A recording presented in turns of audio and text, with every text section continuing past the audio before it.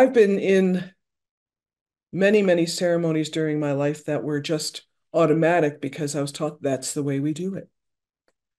Prayers that were said in church that I actually stopped saying because I totally disagreed with the words of the prayer.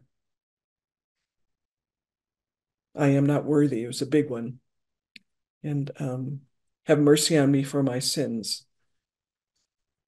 Doesn't mean that there wasn't a need for mercy and grace in my life.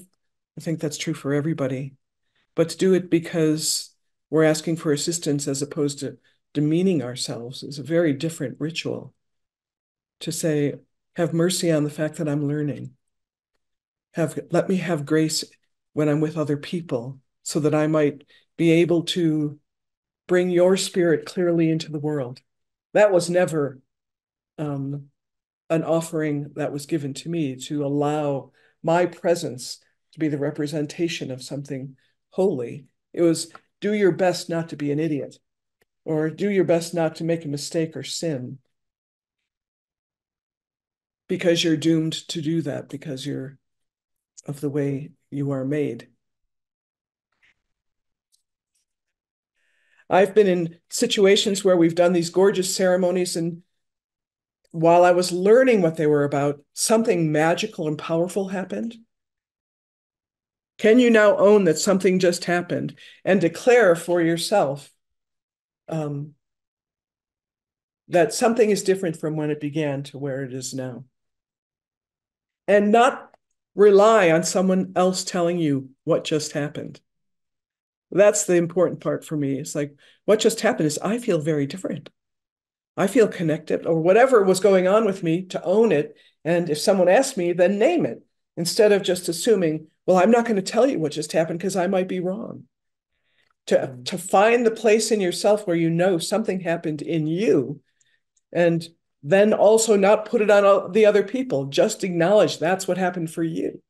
Powerful ceremony that changed you.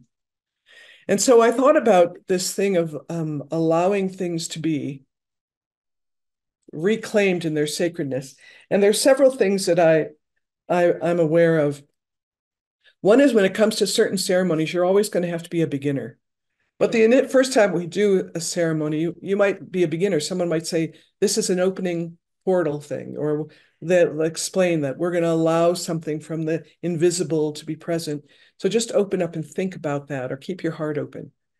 And the second time you do it, you might be in the process of repeating something more than once. So you're starting to have an experience that this can happen more than once. You can do this, like you can have a full moon ceremony every month, or you can have the new moon ceremony every month. New moon, starting to a new cycle, full moon, you're lifting things up.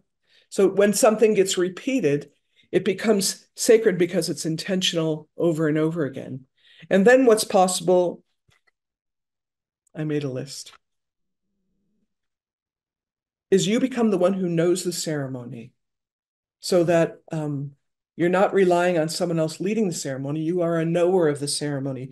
Then you can become a leader of a ceremony and then an inviter.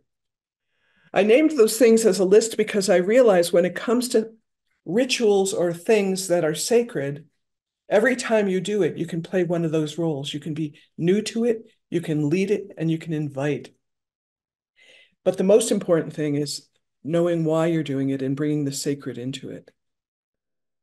I have had many experiences in airports and various other situations where someone who's a Muslim kneels down and puts their mat on the ground and says their prayers to Mecca. And I have no idea what they're saying, but just watching them do it, I am brought in to a ritual that they think is sacred. And then at the end of it, I can ask myself, what just happened?